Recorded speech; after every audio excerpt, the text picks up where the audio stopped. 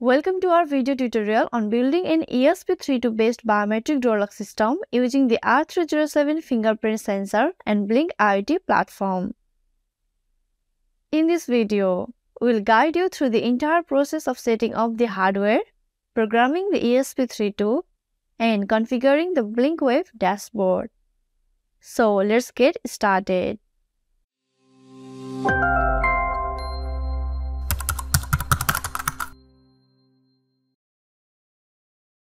System overview. First, let's understand how this system works. The ESP32, along with the R307 fingerprint sensor, acts as the main controller for the door lock system. The system allows authorized users to unlock the door using their fingerprints. Once a fingerprint is scanned, the ESP32 verifies it with the stored fingerprints in its memory. If the fingerprint matches, the ESP32 triggers the solenoid door lock, granting access to the user. Hardware requirements.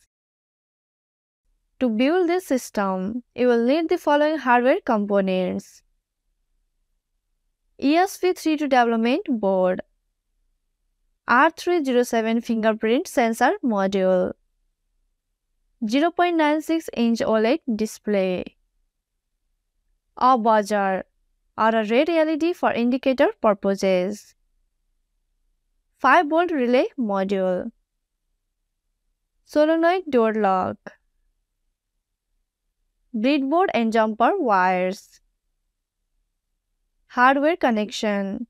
Now let's connect all the components. You can find the detailed circuit diagram and connection instructions on our website, or you can refer to the link provided in the video description. To avoid messy wiring and give a clean look to the project, you can also order a custom PCB from PCBWay.com. We have already designed a custom PCB for this project, and you can download and upload the Gerber file to their website.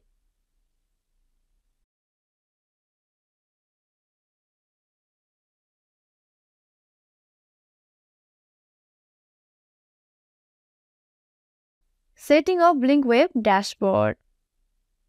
Let's configure the Blynk Wave dashboard for our system. Start by creating a new template in the Blynk app.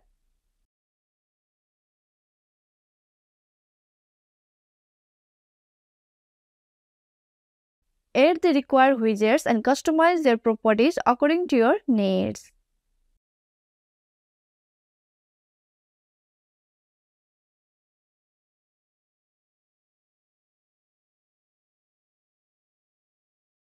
Once you are done, add the device to the Blynk app using the template. Make sure to copy the Blynk authentication token for later use. Now let's take a look at the program code. Open the Arduino IDE or your preferred IDE and paste the authentication token in the code. Don't forget to replace the placeholders with your Wi-Fi credentials. Make sure to install all the required libraries as well. Once everything is set up, upload the program code to the ESP32, selecting the correct COM port.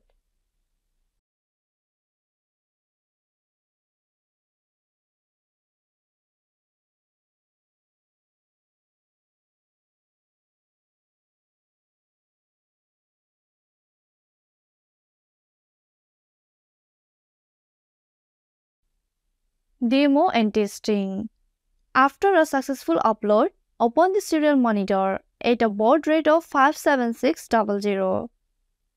This will allow you to monitor the system's output and debug any issues.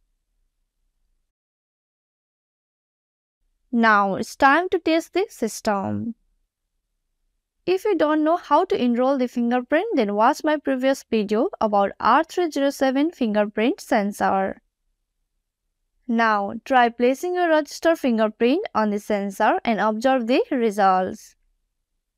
If the fingerprint is authorized, you will see the successful fingerprint verification and relay turns on to unlock the solenoid door lock, indicating a successful unlock on the OLED display.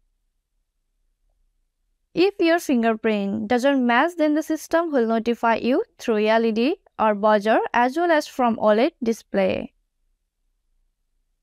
You can also monitor your door lock remotely from anywhere in the world using Blynk IoT mobile app as well as Blynk web dashboard. You can always customize the project according to your needs and requirements.